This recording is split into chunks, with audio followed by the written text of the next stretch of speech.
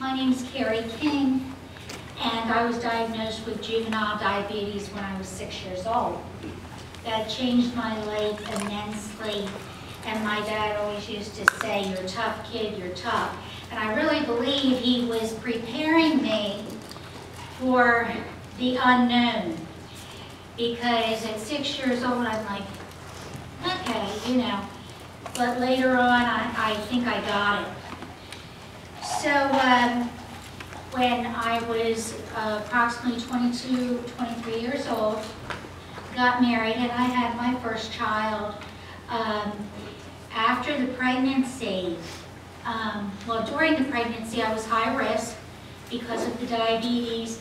And after the pregnancy, I underwent diabetic retinopathy, and did have laser on my eyes to correct that problem. I also really had severe kidney damage at that time. And if you know anything about juvenile diabetes or diabetes itself, it pretty much affects all your organs, or can affect all your organs, and glucose control is very important. Things like pregnancy. Well, pregnancy and juvenile diabetes do not mix very well. I think depending on each person, you have different experiences. My experience was that I got a very, very bad kidney infection after I had my daughter. I had been in the hospital a month before I had her, had toxemia and whatnot. I thought I had a virus, you know, and I just kind of tried to brush things off and say, no, no, no, you know, I'm just a little bit sick. Next morning, I was delirious, and long story short, went to the hospital, had a blood sugar of 1700, and they put me in ICU. Almost died, almost lost my kidney at that point. I did undergo some testing, and they managed to stabilize it, which I do thank the Lord for, because that gave me my daughter's first 4 years to be with her, help raise her in that critical time without having to be on dialysis. However, the day did come that the doctor informed me I would need to prepare because my kidney function was decreasing. I had to get the fistula in my arm, and I began dialysis at the end of 1991. And one of the nurses who took care of me, she's here today. And she's retired from Deer's Head, which is the facility where I had gone for my first dialysis treatments. I felt like $1 million after the first treatment. You know, you don't realize how bad you were feeling. I knew I was tired. And I always describe to people the feeling of having end-stage renal disease. You can't explain it. It didn't really hurt. You just feel like you're being poisoned. You feel like you have poison in your body, and something is poisoning you, and you're dying a little bit each day. Went on dialysis. First couple months, you know, it was okay. Tired me out. And then, more or less, the crap hit the fan, if you want to say.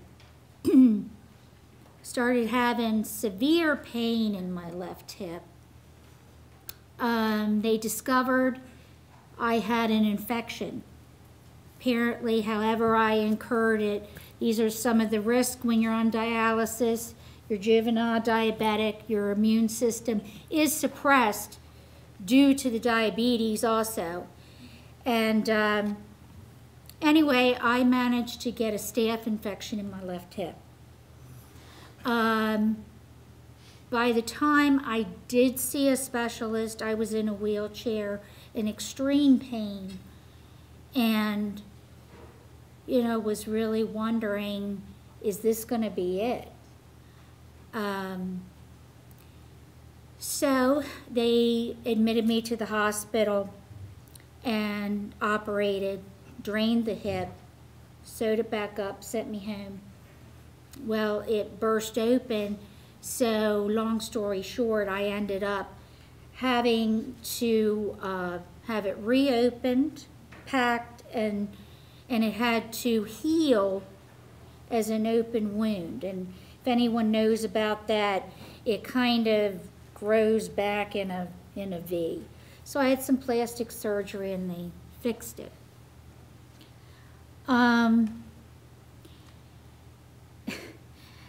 Those are a few months that I remember vividly. And I wrote a letter to my daughter because I believed I was going to die. I couldn't eat, couldn't walk. Was in a wheelchair, and every time I had to go to dialysis, sometimes I had to take transportation, and I thought, dear Lord, how much longer? You know, how much longer? Because I wanted to die then. I mean, I felt like I had no life. I couldn't really do anything. After dialysis, I'd go home and crash. And of course lost all kinds of weight. Well, after the plastic surgeon sewed the hip up, I did begin to feel better. Things began to stabilize. It did leave me crippled, but that was okay because I had a new normal, which was better than how I was living prior to that. January 27th, 1993, about 11:30 at night, got a phone call. University of Maryland, I'd been on the transplant list, on the cadaver list. They said, we have a kidney for you. So you have a kidney for me? So what about the pancreas? You told me you were going to get me a pancreas too. Oh, we got that. We got that. We need you to come right away. So rode up there about 7 o'clock the next morning, went downstairs, and it was a 9-hour operation. When I was wheeled into the operating room, as I went through the doors, I'll never forget it, I felt a sense of peace come over me, and I have a great faith. I wouldn't be here today if it wasn't for my Lord, who I choose to call Jesus, God, and I really believe he was with me. And when I came out of that operating room, I did not have diabetes anymore, and my kidney worked right away. It was almost a perfect match. At the time, they matched it by antigens, and there was like 6 antigens, and mine was 5. And the ironic thing about it was that when I had been little, and after I had been diagnosed with juvenile diabetes, I had prayed every night. I prayed, and I didn't understand, because I said, God, I know you can heal anything, and you can heal me. I know you can heal me. Why do I have to be a diabetic? You know, and of course now I'm older, I'm like, why not? A lot of people, you know. And anyway, I prayed that every night until I was 10 years old, and then I accepted that this was going to be my life and how normal it was going to be. But when this happened, I knew this was my personal answer to my prayer. I knew that. And my pancreas is still working to this day.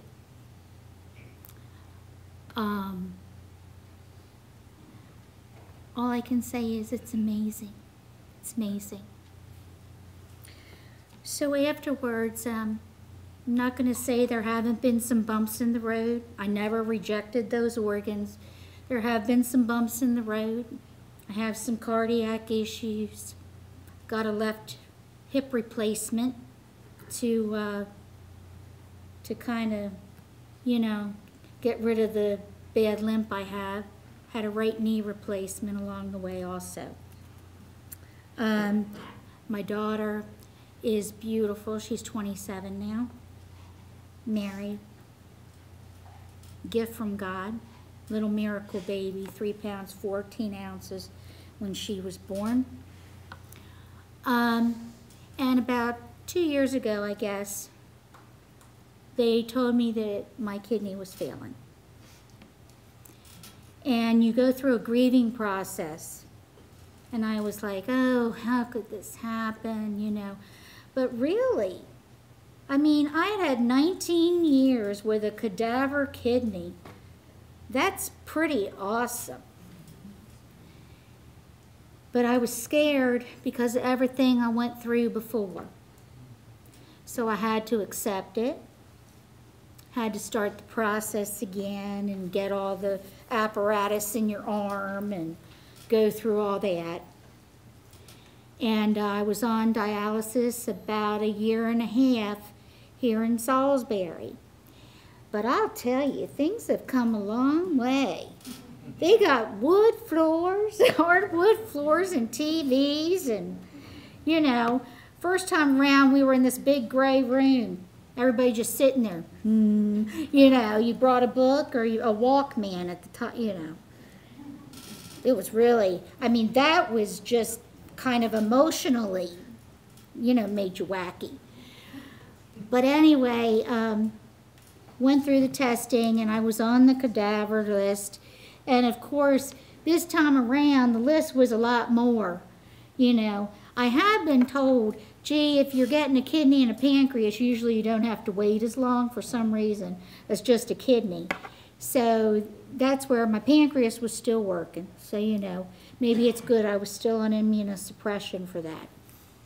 But anyway, I was on the cadaver list, and they have the new paired program that Dr. Swanson had talked about. And I said, wow, man, this sounds great. So, you know, with social media and whatnot, I kind of was telling my story to my friends and whatnot. And one of my friends who I had worked with, this is my surprise, her name's Laura Anderson, come up here. She said, Kerrie, I want to help you. And she had been a dialysis tech. And she said, Kerrie, I want to help you. I want to give you a kidney. And I was so happy. And she went through the testing. We went to Baltimore. And daggone it, she has some wonderful, healthy kidneys.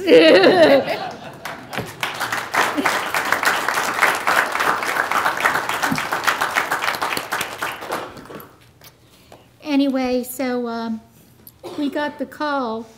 Well, it was December 7. I was scheduled for the surgery December 17, 2013.